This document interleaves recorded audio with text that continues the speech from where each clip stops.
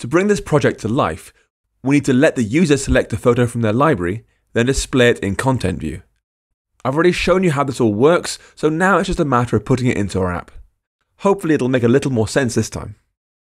Start by making a new Swift file called ImagePicker.Swift. Replace its foundation import with SwiftUI. Then give it this basic struct. Struct ImagePicker conforms to UIViewController representable. At environment, presentation mode, var presentation mode. At binding, var image, optional UI image. Func, make UIViewController. Context, UIViewController, representable, context, ImagePicker. Returns a UIImagePickerController. Let picker equals UIImagePickerController, return picker. And func update UIViewController, underscore UIViewController, UIImagePickerController, context, UIViewController, representable, context, ImagePicker. And again, we'll leave that empty. If you recall, using UIViewController representable means that ImagePicker is already a SwiftUI view that we can place inside our view hierarchy. In this instance, we're wrapping UIKit's UIImagePickerController, which lets the user select something from their photo library. When that ImagePicker struct is created, SwiftUI will automatically call its makeUIViewController method, which is what goes on to create and send back a UIPickerController. However, our code doesn't actually respond to any events inside the ImagePicker. The user can search for an image and select it to dismiss the view, but we don't then do anything with it. Rather than making us create a subclass of UIImagePickerController, UIKit instead has a system of delegation. We create a custom class that will be told when something interesting happened. Each delegate class will usually need to conform to one or more protocols, and in our case, that means UINavigationController delegate and UIImagePickerController delegate. The delegates work much like real-life delegates. If you delegate work to someone else, it means you're giving it to them to complete. SwiftUI handles these delegate classes by letting us define a coordinator that belongs to the struct. This class can do anything we need, including acting as a delegate for UIKit components, and we can then pass any relevant information back up to the ImagePicker that owns it. Start adding this as a nested class inside ImagePicker. Class coordinator inherits from NS object, conforms to UINavigationController delegate, and UIImagePickerController delegate. We'll add a property, let parent ImagePicker, and initializer init underscore parent ImagePicker, self.parent equals parent. You can see that conforms to the two protocols we need to use for working with UIKit's ImagePicker, and also inherits from NSObject, which is a base class for most types that come from UIKit.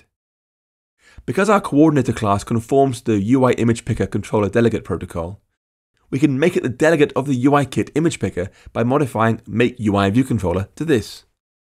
Picker.delegate equals context.coordinator. We need to make two more changes to ImagePicker to make it useful. The first is to add a makeCoordinator method that tells SwiftUI to use the coordinator class for the ImagePicker coordinator. From our perspective, this is obvious because we created a class called coordinator that was inside the ImagePicker struct.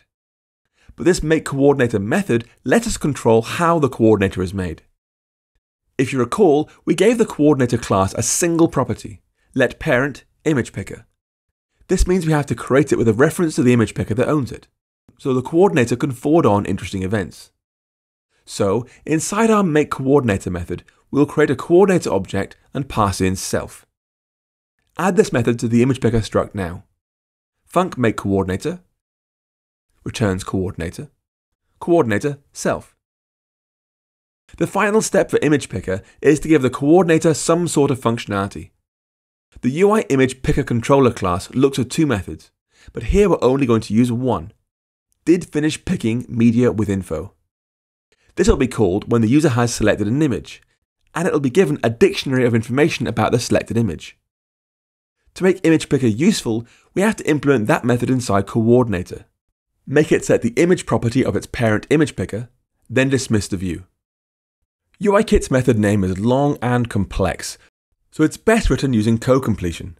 Make some space inside the coordinator class and type DidFinishPicking, Then press return to have Xcode fill in the whole method for you. Now modify it to have this code.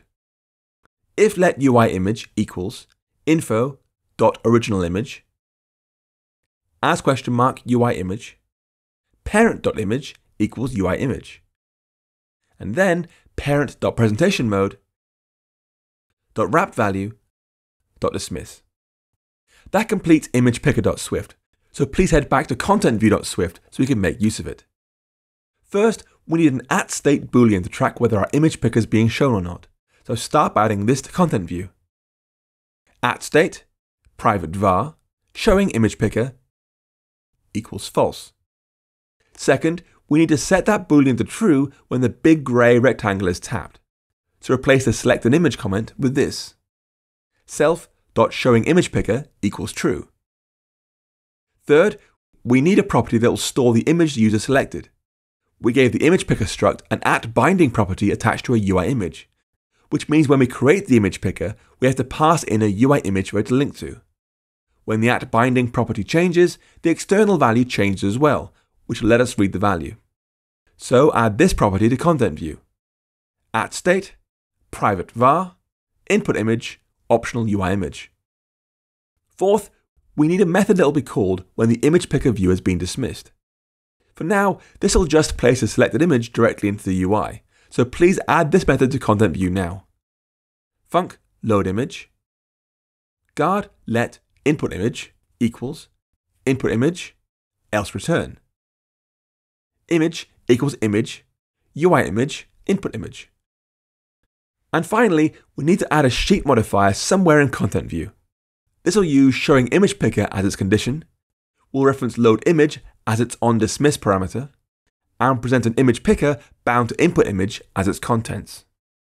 So add this directly below the existing navigation bar title modifier. .sheet is presented $showing image picker onDismiss load image image picker image self.$input image. That completes all the steps required to wrap a UIKit ViewController for use inside SwiftUI. We went over it a little faster this time, but hopefully it still all made sense. Go ahead and run the app now, and you should be able to tap the grey rectangle to import a picture. And when you've found one, it'll appear inside our UI. Now before I finish, I want to add that the image picker view we made here is completely reusable. You can put that Swift file to one side and use it on other projects easily.